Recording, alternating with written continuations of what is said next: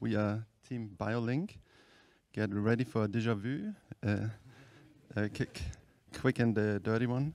We've been hacking within this category, mapping nature and biodiversity in cities, brought forward by Contact Lab, and we took a deep dive into that project called bynatur.app, and we gave it a little twist. So instead of mapping biodiversity, we are trying to remap. So it's all about empowering architects and designers to design biodiverse projects by remapping habitational qualities. These qualities are collected by individuals all over Denmark using the bynatur.app tool. This tool is based on the national method for mapping urban nature, developed by a wide range of stakeholders as a pioneering project by Contact Lab right now.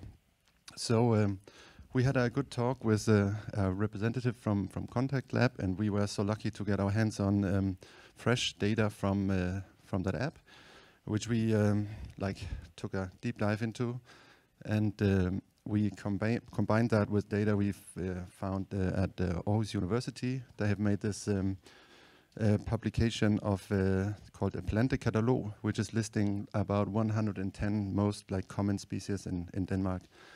And then there are a lot of kind of properties related to those different species in there. And the idea was to kind of build up this database just based on, let's say, this is a local focus on Denmark, and then combine that with a Rhino plugin, a Rhino tool that should kind of empower those designers. So very quick about the overall idea. It's about project. It's project related, so a project has a certain size, and within that project there can be different zones of biodiversity, which is related to the way that they are mapped with the app, and this the tool is then about being able to work, let's say, specific with those different zones, both according to biodiversity, but also according to the landscaping of those areas. So we defined some KPIs. When we talked to the people from Contact Lab, they are actually in the process right now, figuring out how they can use all the data and how they can kind of maybe make them comparable. So we're introducing this bynatur factor, which is kind of a mathematical equation that has to do with the size of the kind of the biozones in relation to the plot, the recreational potential, and then the variation of species in there. And most of this data that we need for that was already in the data set, but we had also to be a little bit creative and add some of the things we needed, but we didn't have access to. We're also looking into carbon absorption potential, recreational potential, and species variation. Yeah, so technically we start in Grasshopper and we connect to a database, something that proved a little bit technically painful.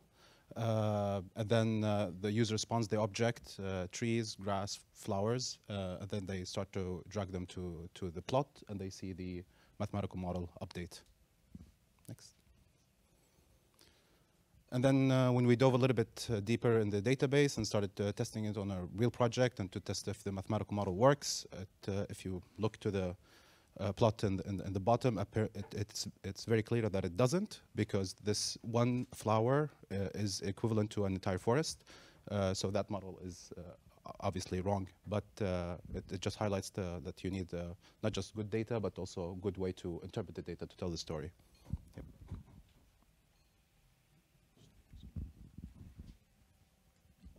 Yep. So we wanted then to kind of highlight this geometry, select it, and show it into Rhino, so that not only you get the aggregated statistics, but you get the point specific for each object that you select.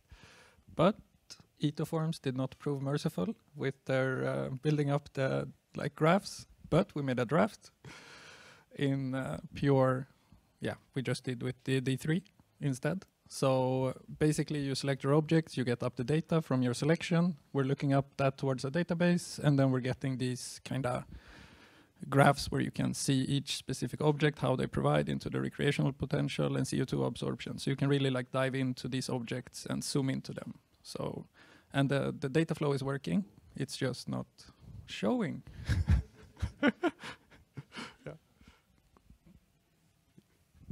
Then we use the same database to make a collage out of the different species that we plant in the different biozones, just to give a tool so you can actually see how they match together.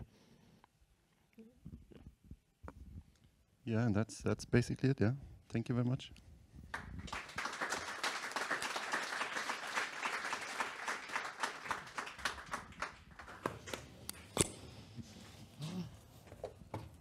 Good for you, Tim.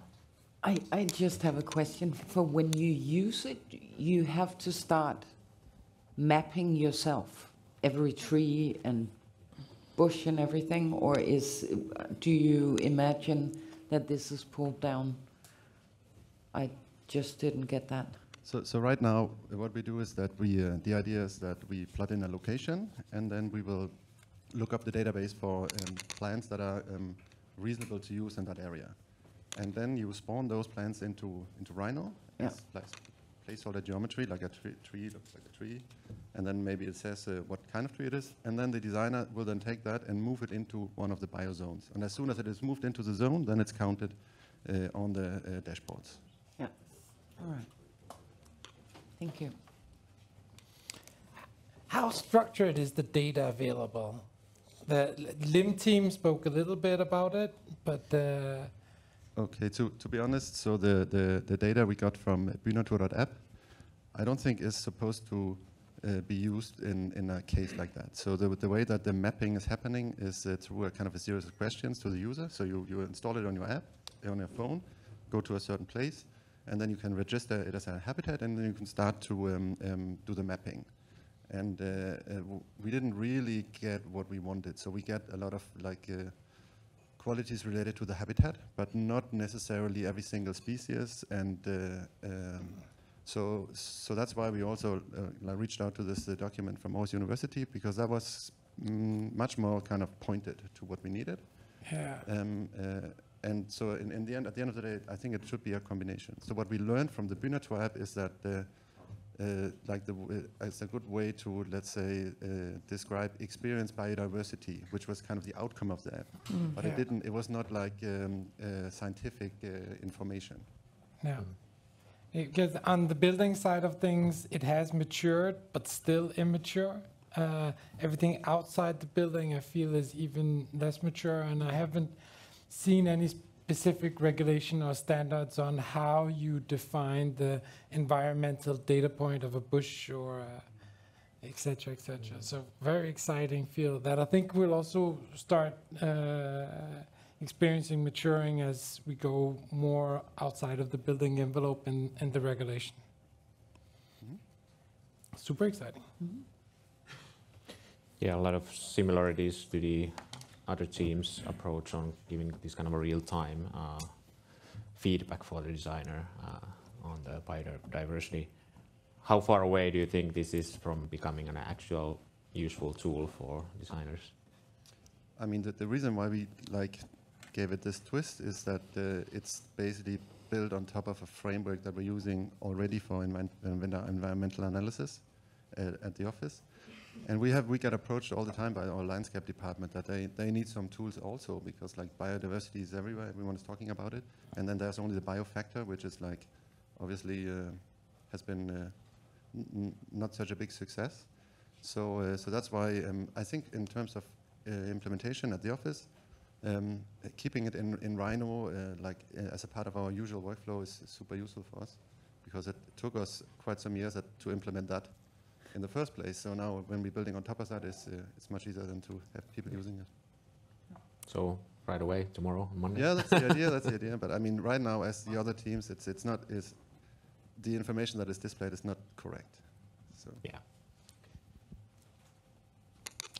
No question.